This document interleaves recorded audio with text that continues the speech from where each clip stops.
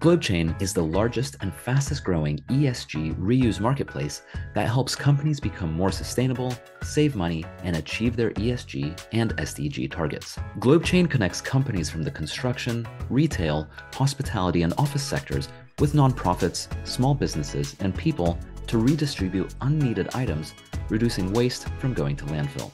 From fixtures and fittings going to thrift stores and being upcycled by fashion students, to construction material being reused to help build schools, items are requested super quickly and help generate impact to local communities. So far, GlobeChain has diverted over 58 million kilograms of items from landfill, and they've helped over 50 million people across the world, saving them 350 million pounds through reuse. Check them out at globechain.com.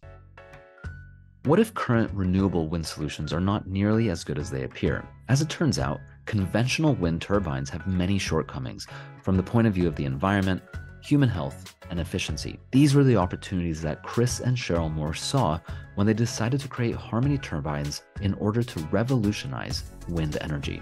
Harmony turbines look completely different. Rather than the standard turbine with 3 blades that you sometimes see dotting some landscapes, Chris and Cheryl's turbines have several, what can be best described as scoops, that rotate horizontally rather than vertically. The other ingenious part of their turbines is their furling technology, which allows the turbine to continue generating electricity even in high winds, when a conventional turbine is forced to stop running so it won't break. It's a fascinating technology with huge potential. I hope you enjoy the episode.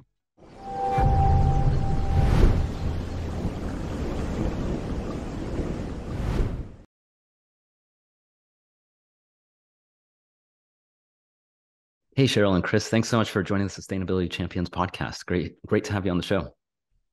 Thank you. We're glad to be here. Yeah. Excellent. Well, I love to start these conversations with a bit of a big picture, just so we get an idea of who you are, what Harmony Turbines is all about, and what you do. So what's sort of the elevator pitch for Harmony Turbines? We are a small company developing wind turbines that finally make sense for the average homeowner. We're developing a product that is built from the ground up to be beautiful, to be convenient, to be easy to use, and have features that make people happy to actually use it rather than regretting that they bought it a year later. And something that when their neighbors look at it, they'll be asking them where they got it from rather than informing them that they're filing an injunction against them. So we're trying to totally shift the way wind turbines and small wind are done in the world, starting, in our local areas and building out from there. US, of course, in coastal areas, but then we look to be in the entire world by the end of, a couple of years, hopefully. Amazing. And so when you say wind turbines that make sense, when I picture a wind turbine, the only one that I know of, sometimes people call them windmills, and I used to do that, but basically 3 blades that spin in one direction, and it sits on a huge pole. Right. And sometimes you see them in windy spots when you drive and things. So what is different about Harmony Turbines, and why do your turbines make sense? So the problem with those big, huge ones are that they're usually very ugly and very noisy. And people will whole communities will get together and file lawsuits against the companies trying to bring them in because they don't want them in their area. They'll create migraine headaches for people. They'll disrupt living in an area because of the flashing lights as those blades are constantly going past. We're always subject to and trapped by big business that's trying to make money. And so these companies are out there putting these massive things out there just for the purpose of sending you power through the line so that they can charge you for it. They're taking a free resource available to everyone on the planet and then charging you for it.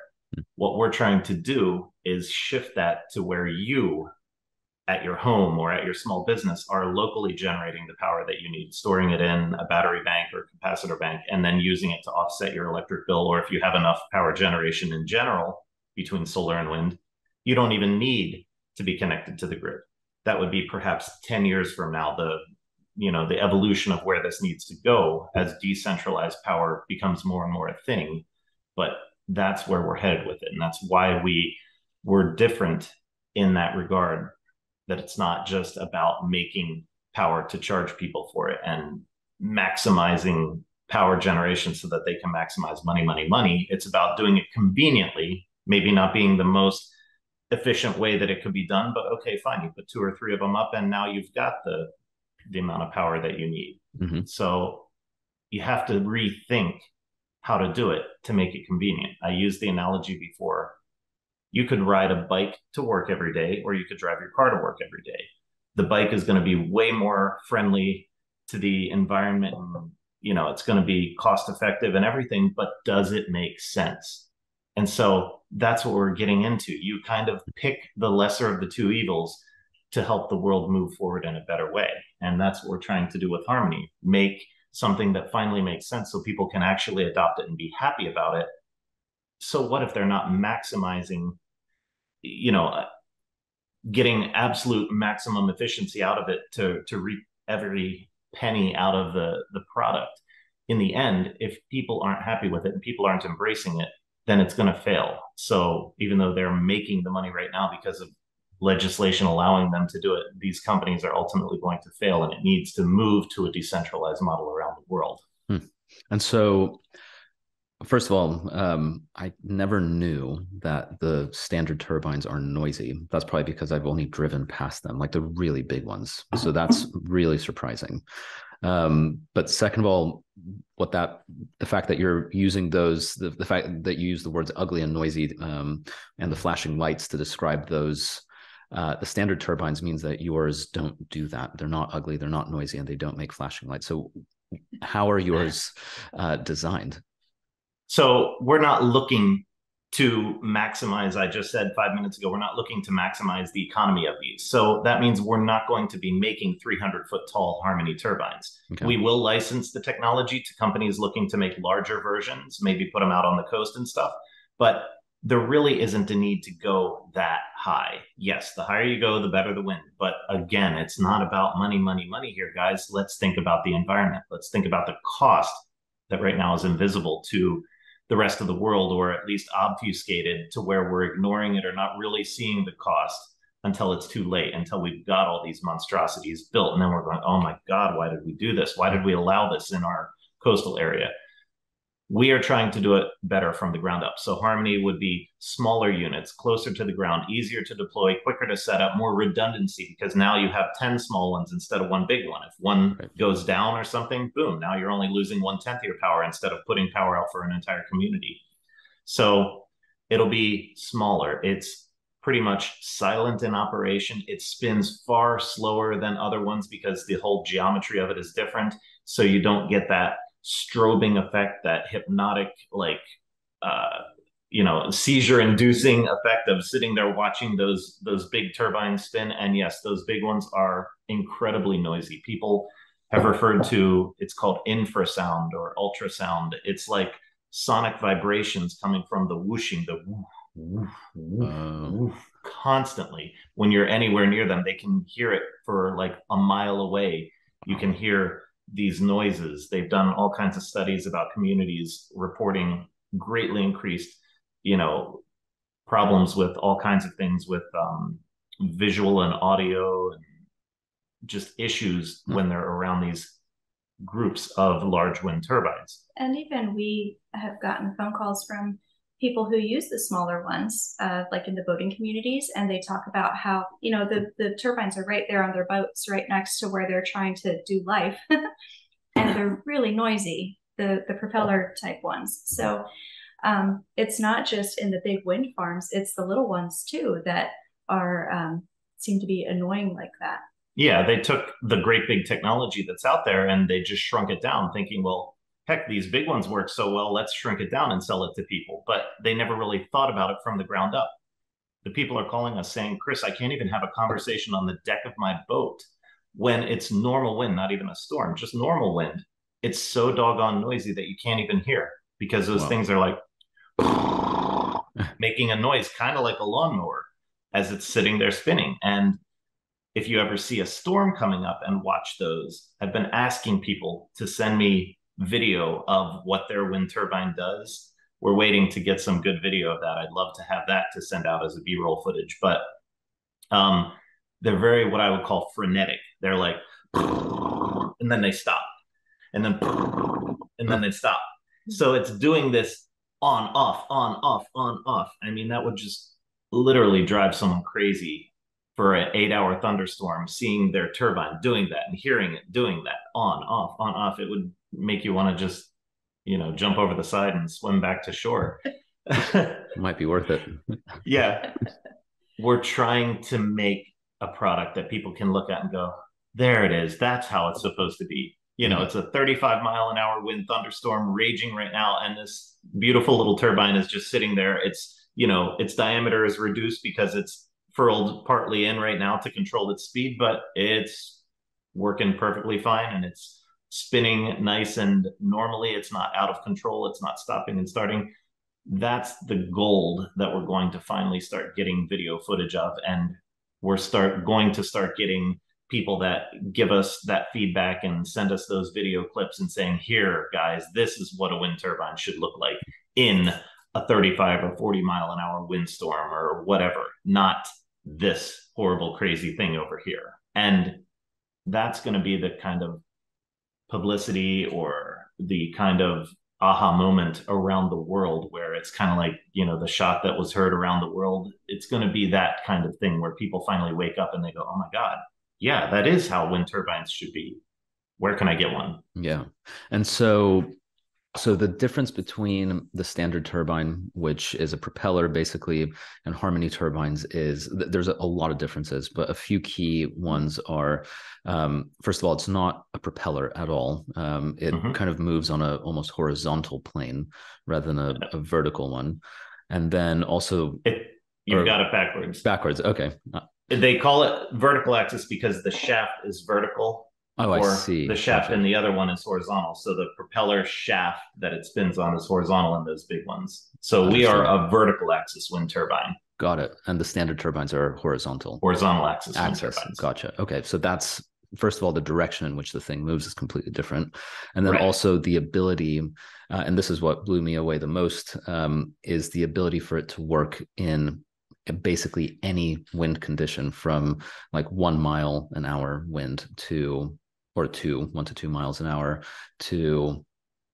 We haven't yet determined what the upper end is. Yeah. So, and I want to put a caveat out there, Daniel. 1 to 2 mile an hour, we will begin spinning. We'll get the mass of the turbine moving. We'll get it rotating, but there is no power in 1 and 2 mile an hour winds. So Harmony isn't magic. We're not going to be making full power in 1 to 2 mile an hour wind. You're probably making only 1 to 2% of your power potential in very, very poor wind like that. But here's the difference. If you get that mass moving and get it spinning, now when it comes up to 5 and 6 mile per hour winds, now you could start producing a little bit of power at that stage. And you're producing power sooner, you're using the wind quicker than the other turbines. The other turbines can't even get spinning until they're up in between 6 to 8 mile an hour winds. They just literally can't even start spinning. And is that why I would imagine you said earlier that the higher you go, the more wind there is. Does that explain why typically these turbines are so tall? Yes, they're trying to maximize that free resource that Mother Earth provides to them. Yeah, and the funny, go on. The funny thing about the big ones is that they actually can't get started on their own. I don't know if you knew this, but they need kicker motors. A lot of them need kicker motors to like jumpstart them. I think all of them need kicker motors. They're like Kubota diesel engines in the thing, 50 horsepower motor just to get all that mass rotating and moving. People will talk about, well, they're only noisy when they're starting up. Why are they noisy when they're starting up? That's when they should be the absolute most quiet, because the wind is the lowest when they're just starting up. Well, it's because they're using this great big crazy diesel generating kicker. Oh, wow. Okay. Yeah. I mean, come on, people. That's crazy. Why would we make stuff like this and then slap a green sustainable energy label on it and think it's cool? I don't want to say it's a scam, but we are all being scammed in a different way. You know, it's like a scam right before your very eyes because we're just being led to believe this is the only way to do it. And it is not the only way to do it. Yeah, it's interesting because I mean I didn't know that. I had no idea. And this is one of those situations where yeah, these are the things that are not typically talked about. Everyone sees a wind turbine and thinks beautiful green energy. I mean, anytime you see like a little graphic of what sustainability looks like, there's always solar panels and these turbines kind of littered on a landscape, and it looks so wonderful. But as you're saying, there's always more to it, and that's what I'm always learning. Take a field trip sometime out to a wind turbine farm and just talk to people, hang out, get some footage, and you'll very quickly see it's not all that it's cracked up to be. And you know, I guess we're trying to help demystify that. We're trying to help change that perception. Even the bird strike thing, you hear people freaking out. They'll swear at me, they'll yell at me online, and you're such a, you know, blah blah blah blah, telling us, you know, telling people, trying to scare people. More birds are killed by cats every year than wind turbines. They use like stupid analogies like that. It's ridiculous. These big monsters out there are killing by the thousands and tens of thousands. I don't even know the numbers, but it's out there. The statistics are out there. They literally find it cheaper to just pay the fines on a monthly basis or quarterly basis for all the birds that they kill than try and fix the problem. It's cheaper. It's all about money, money, money. Yeah, it's cheaper to just pay $10,000 per eagle that's killed, or per, you know, California condor, endangered species. The big soaring birds that have the huge wingspans and just soar gently around, they lumber into the area because those blades are moving so fast at the tip. There's nothing in front of them. Birds look forward and they look down when they're flying. They're not looking up above their shoulder to see what could come down and whack them on the head. And that's exactly how they're killed. Those blades come down and nail them right on top of their back or on top of their head, like literally in a half a second, because it moves 150 feet in a half a second. Wow. That is, you know, the bird's looking in front and it's totally clear. But a half second later, now it's literally getting hit by a Mack truck. That big, huge blade whacks it and it's dead, lights out, you know?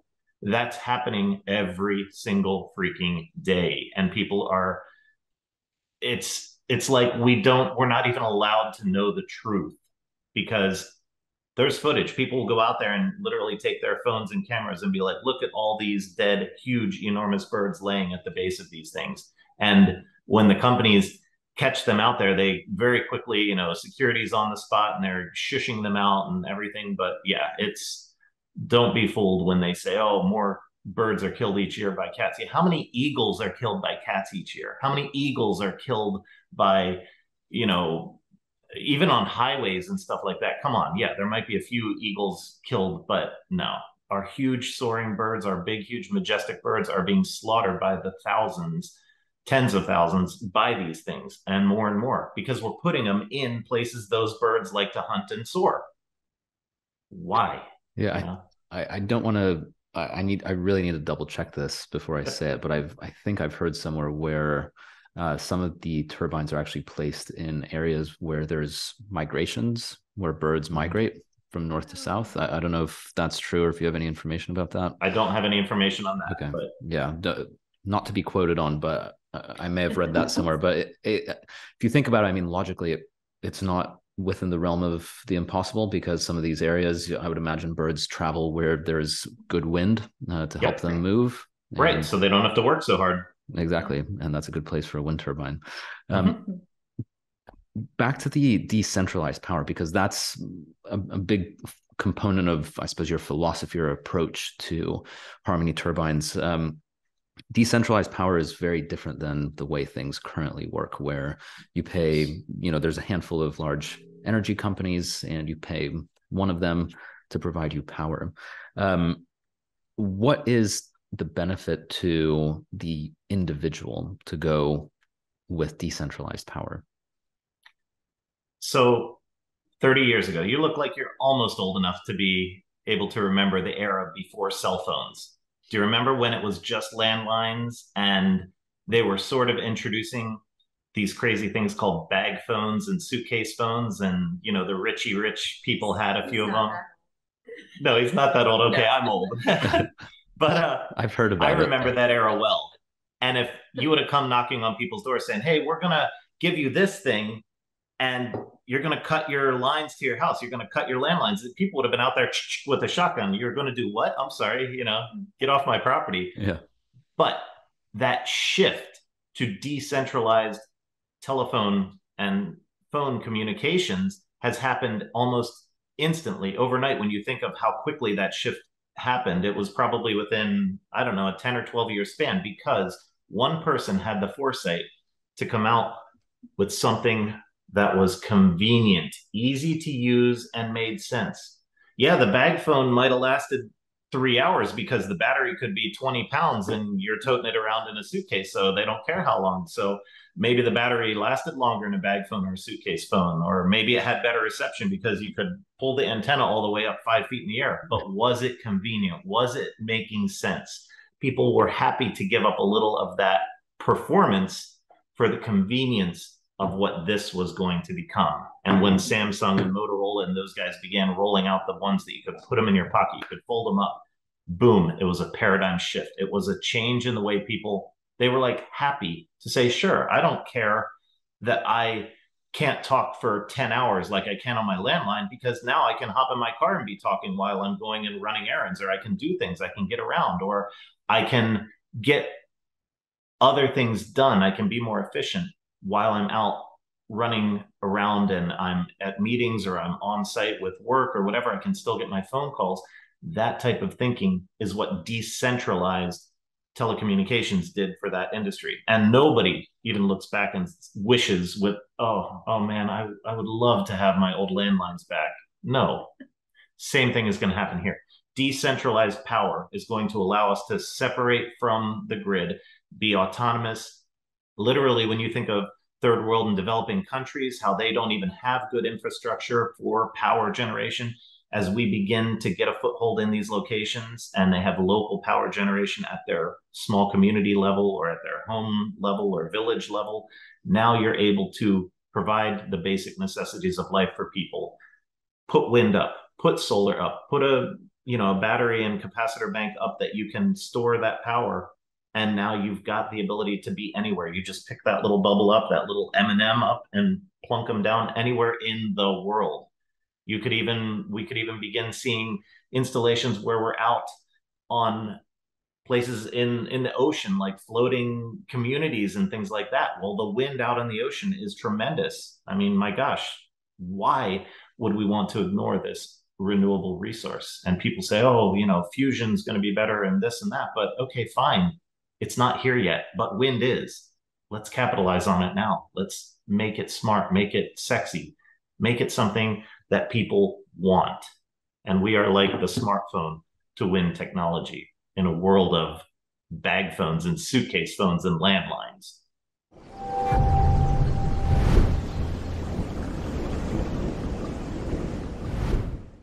Going back to dirty wind, because I think this is probably, there's a few USPs with Harmony Turbines, but I think being able to capture, I think the way you call it is harvesting winds that other turbines miss. Mm-hmm. So we already talked about how Harmony can start at 1 to 2 miles, and by 5 to 6, it actually begins to generate a bit of energy. And you mentioned that there is no top end, but on your website, you've described, and I've heard about it too, once winds hit a certain level, turbines have to stop. Mm-hmm. So basically in a storm, a turbine, like there's a crazy amount of energy happening, and a turbine can't do anything other than just hold on and pray that it doesn't topple over. Right. What happens in a storm with Harmony Turbines? So you just hit the nail on the head. I mean, why would you want to stop in the absolute best power that you've had all week? Why would you want to stop? I mean, that's like insane, because one storm could make up for a whole week of crappy wind. Do you remember have you seen WALL-E? Yeah.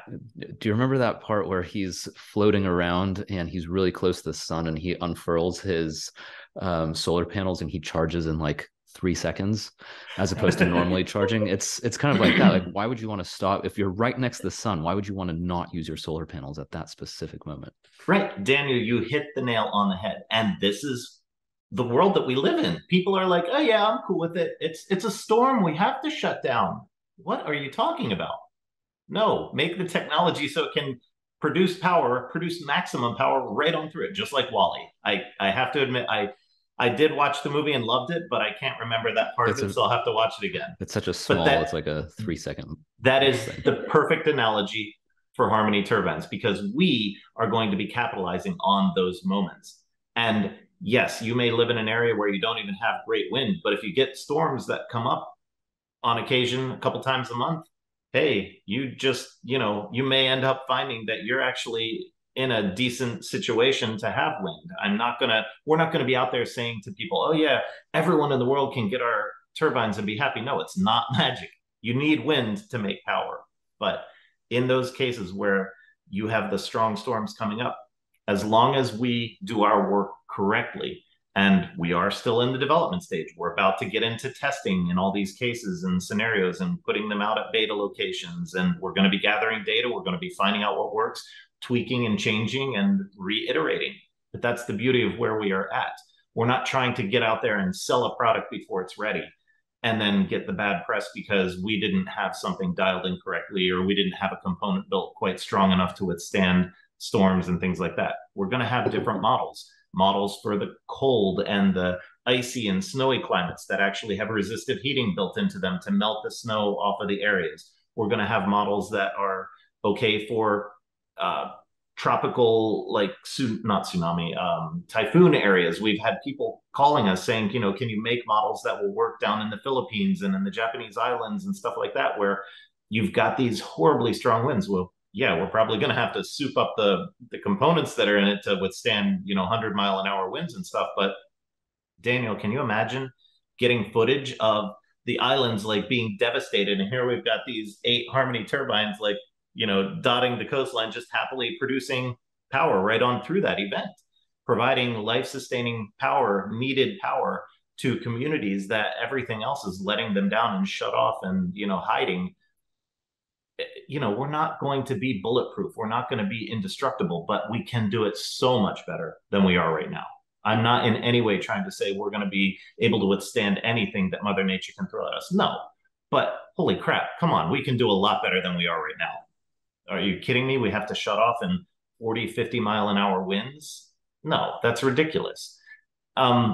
So that's where we're trying to go. We're trying to be in that market where we can capture at the lower end. Yes, there's not a lot of power to be made at the lower end, but at the higher end, where everyone else is shutting off, if we can capture that, that's huge. That's enormous, and that is life-changing. And how do you capture it? It's the what you call the furling or an unfurling technology. So what is that tech? You want to answer?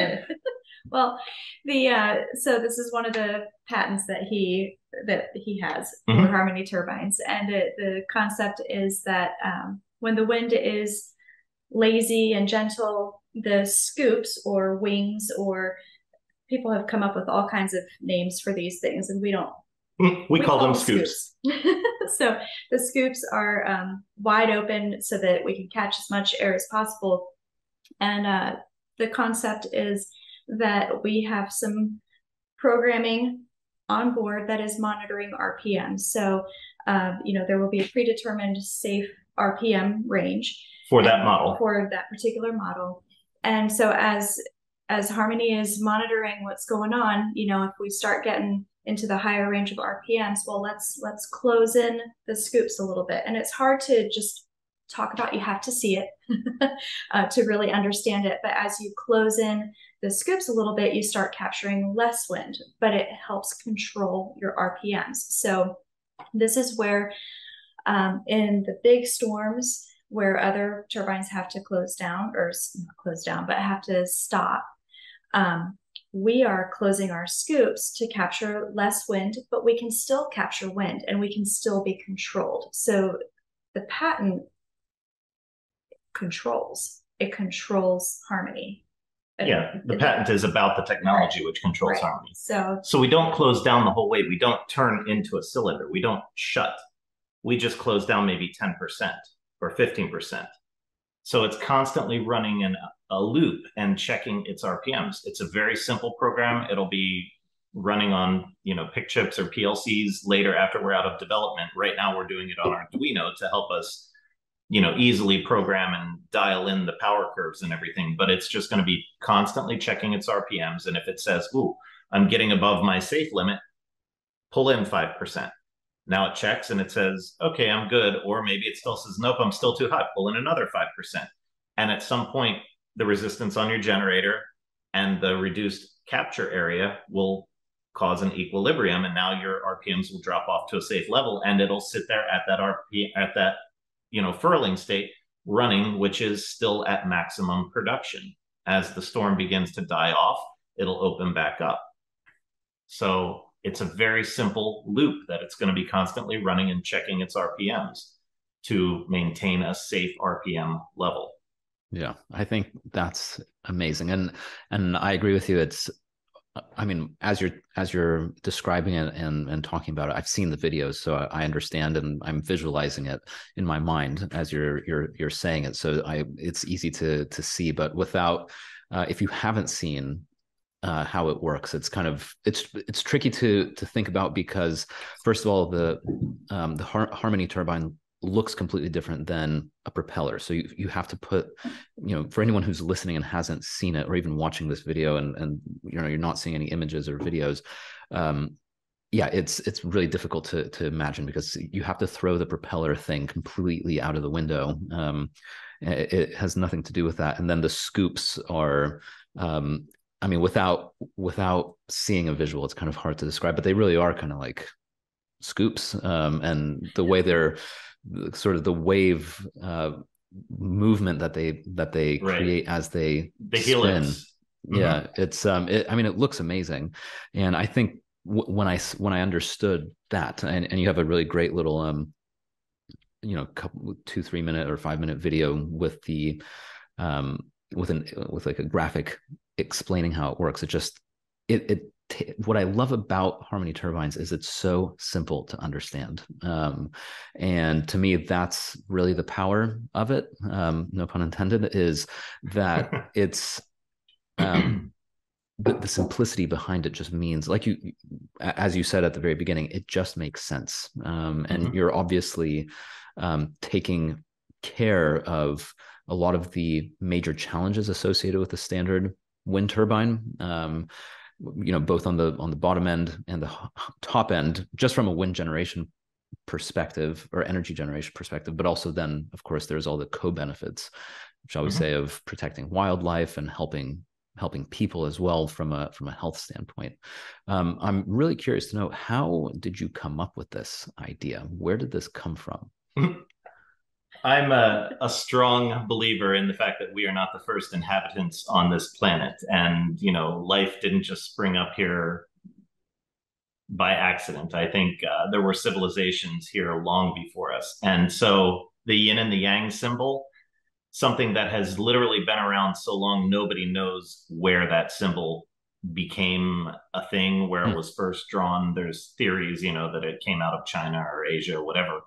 But I said, all right, being a believer in other civilizations being here long ago, I thought, what would ancient, men or women, what would they have been looking at if they didn't have time to sit there and just draw artwork because they were too busy worrying about where I'm getting my food and my water from?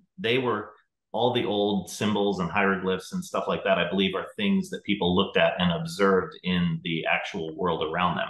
And I thought, what would they have been looking at that would have been a yin and a yang symbol?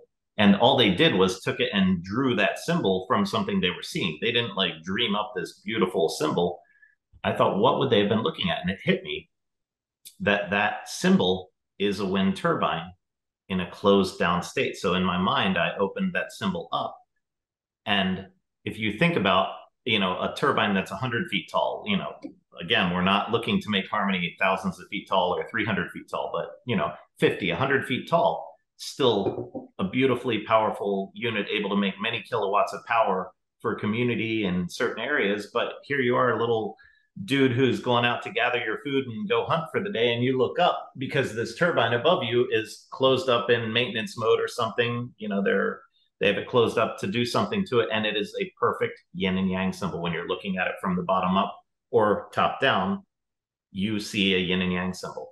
And then oddly, when you open it up, if you're looking at it from the top down or the bottom up, this is a little bit more risque to talk about, but the swastika was adopted by a very horrible group of people, the Nazis, but that symbol went back way before they ever grabbed hold of it and turned it into something that we see as evil. That symbol was just as old as the yin and yang symbol. Take a look at Harmony from the top down or the bottom up when it's fully opened. Hello, it looks just like that symbol. Yeah, so that symbol is also used, I believe, in Hinduism. Yeah, I think people were seeing these wind turbines right in front of their very eyes. They're on the ground looking up at it when it's either opened, and it looks very much like that symbol. I don't know what the real name of it is. And when it's totally closed, it looks like a yin and yang symbol. So that's kind of where I got the idea from. I was like, holy crap, they were looking at wind turbines. And so in my mind, I never invented Harmony. I'm just rediscovering or redeploying technology that was here tens of thousands of years ago, 100,000 years ago,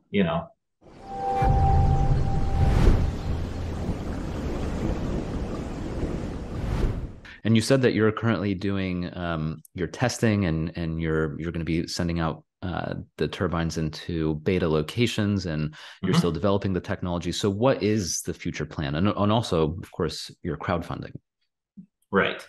We are crowdfunding right now to get us through the next push that we need to do, because we need to be able to pay our salaries to keep doing this. I can't do this in my spare time anymore. It's just ridiculous to try and do something as big as Harmony in the evenings and on the weekends. It'll kill me. And so much so that we had to both quit our jobs, and now we work 100% at Harmony. We used to both work at the hospital, and we were in IT for 30 some years. It's where we met and everything. Wow. But we are now 100%, both of us, Harmony Turbines employees. So we need to be able to pay our salaries. We need to be able to do the R&D. We need to buy resources and materials and equipment to keep pushing it forward. And to move it forward quickly, that is why we're doing the crowdfunding, because it's not free to do this stuff. You can't just, sorry, the world doesn't work that way. You need money to keep going and to 100%. Pay your bills and to pay your mortgage.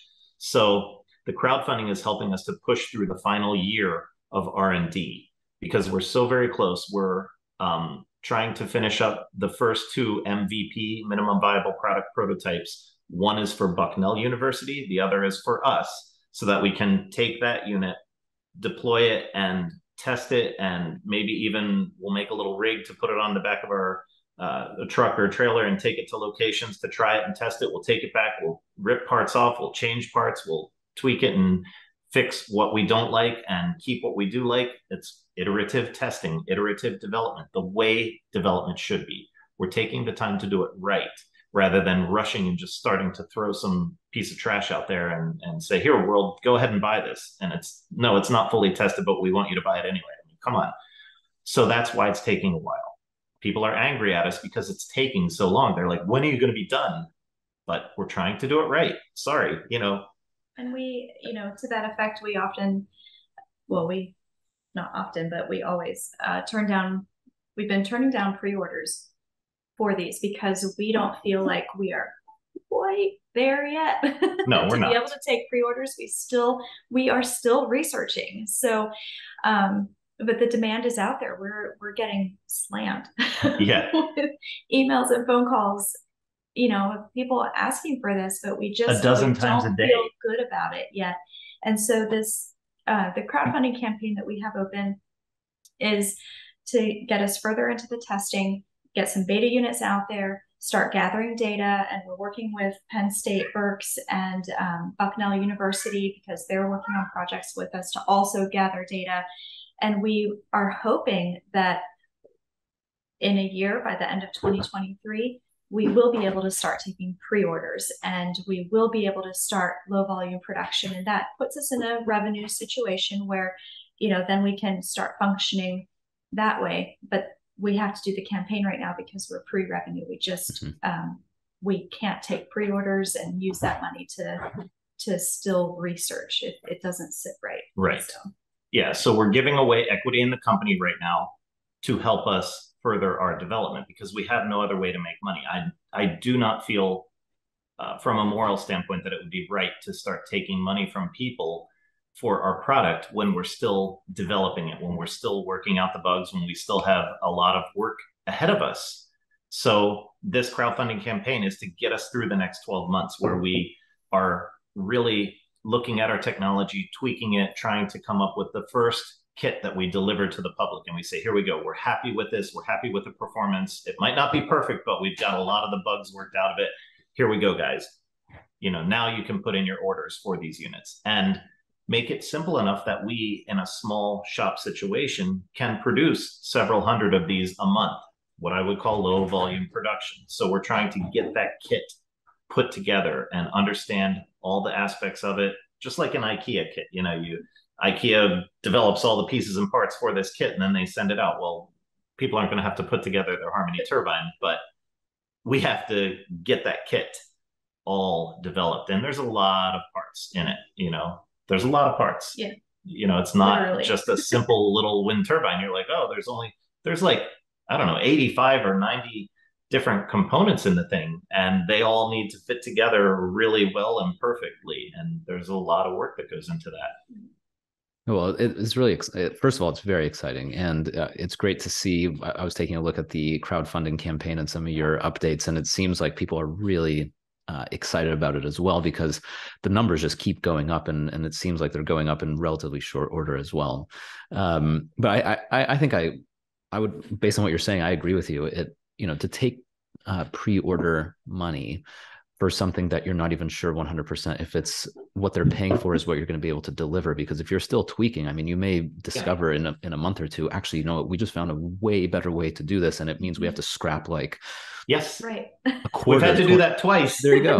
Yeah. And so all of a sudden they've paid for something that doesn't even look, it's not even what they paid for, because you just found a way to improve it, and you've had to throw half the thing away. And now it's like 10 times better. Yeah. But it's not what they bought. Right. It's really how development should be done. Yeah. The world at large has gotten away from that because they're all about money, money, money. Just give us this, and we'll worry about the fallout later for things we didn't properly test. It happens with our phones all the time. We get updates pushed to us that are horrendous because it wasn't tested properly. Yeah. We don't want to do that.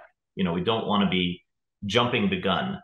We want to do it right. We want to get a good product out there, but it's a fine line. You don't want to take so long that now you lose all of the momentum, you lose interest. Other people come out with more superior things because they kind of take your idea and morph it into something else. So we need to be the first to market with our technology, with our generator and our furling technology.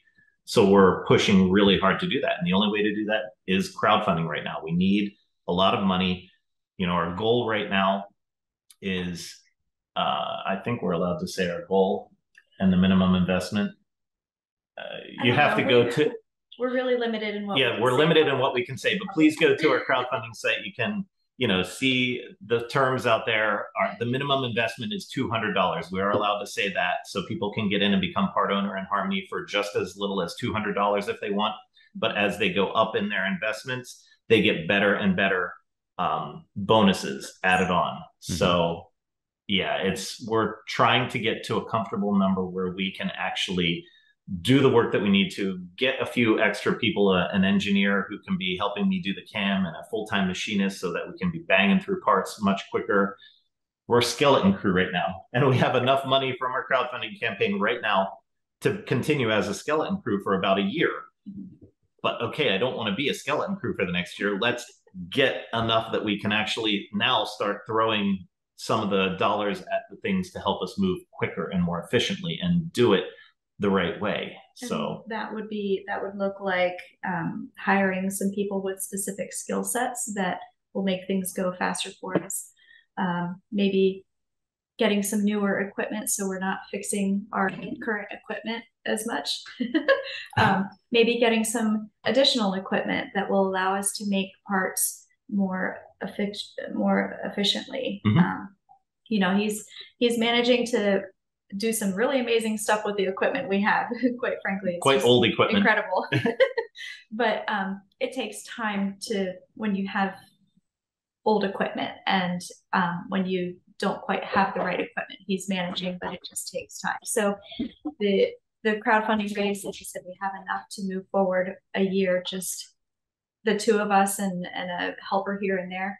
But we could go so much faster. And so that's why our goal is set higher, because we think we can get to low volume production much quicker if we can hire some people and get some better equipment. And I want to, on top of what she said, people have really, over the past year or two, it's kind of dropped off. I think people see our vision was correct from the get-go, but we got some really, really strong opposition in the beginning. Oh my gosh, why did you go and build a machine shop and get that equipment and all that stuff? We got that because we knew we were going to have to iterate. We were going to have to change. And if you go out to any machine shop right now and you say, hey, I need these components, we need like 85 components. Can you imagine how long it would take to get all those machined at different places? And then, oh crap, we screwed up. We need to redo parts 3, 4, and 5. And they're like, yeah, okay, well, we have a 16-week lead time on this stuff. And we're like, yeah, sorry, we screwed up. So we would have burned through all of the money, all of the time so quickly that we would be bankrupt a year ago. We built our shop so that we could do it for the cost of the raw materials. Mm-hmm. And for the past year, we were doing it kind of in our spare time, and as we had funding available to do it, and I had to kind of go back to work a little bit at another place to pay the bills and then come back and work on Harmony when we have more funding. But now it's like, okay, guys, now we're in the final sprint. Let's slam it. Let's do this the right way. I'm there full time. My wife is there full time. We have enough money for a helper to come in and help, clean and organize and do things. Now let's get a little bit more talent, as my wife just said, to finally help us get over the finish line quickly, efficiently, and do it as a full team effort. Build out beyond the skeleton crew would be the dream here over the next year. I mean, I think it makes perfect sense to fund the operation and to get the right equipment, to get the right people. It's certainly the way it works in Silicon Valley. I mean, people raise, tens or even hundreds of millions of dollars in order to do this. So there's absolutely nothing outrageous or crazy about what you're doing with your crowdfunding campaign. And we're nowhere near that number. Not yet. Maybe no. Soon. But I think, from the point of view of getting, what's cool about crowdfunding is that the people that you are aiming this product at and who you want to buy it from you eventually and actually create a decentralized power system, they're the ones who are excited, I would imagine, and wanting to contribute anyway. So for them, they're probably thrilled to be a part of it, to have a little piece of Harmony Turbine ownership and contribute towards something that they're very passionate about. So for anyone who wants to check out Harmony Turbines and contribute to the crowdfunding campaign, where should they go? What's the website? We're on Start Engine, so they would go to www.startengine.com and they can just search for Harmony Turbines right there, or we can put the link if you would put the link in the video or in the description, but it's basically startengine.com/Harmony and then a -sign turbines. So, you just go to Start Engine, look for Harmony Turbines, and they'll find us there. And excellent. We also have the link on our website. Yep, so the link is on our landing page. Our website is harmonyturbines.com, and we have the link right there on the front page to go to the campaign. We also have a really good like a pitch deck and an executive summary on our website in the top right corner. If you download the pitch deck and executive summary, it goes into a lot of detail on our patents, on where we're going, on our financial situation, what we're looking to do with the money, where we're looking to be in 2023 and 2024. So a lot of really good R&D and links that people can click on and take a deep dive into the tech behind Harmony right there from our pitch deck. So it's all on our harmonyturbines.com landing page. plus Excellent. 120 videos that we've got, 125. Yeah, I was about to say that the website's really worth visiting because it's packed full of information, and the videos.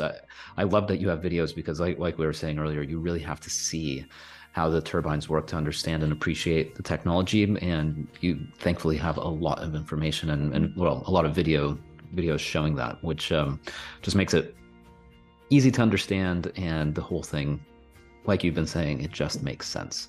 So yeah, Cheryl and Chris, thank you so much both for your time and for going through all this and for sharing your vision and the technology with me today. It's fascinating, and I really wish you the best of luck with the crowdfunding campaign and ultimately with building this out over the coming years. Thank you, Daniel. Thank you. Thank you for your interest and your support. Yes.